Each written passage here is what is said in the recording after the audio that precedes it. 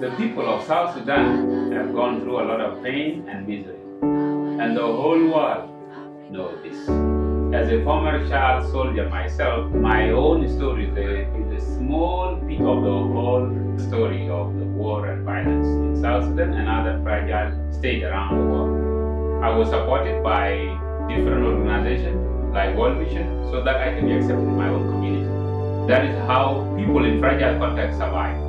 And it is only when the rich help the poor and the weak is helped by the strong can we have a sustainable development in South Sudan and around the whole world. And that is why World Vision have peace-building initiative integrated in our program to give hope to people like that.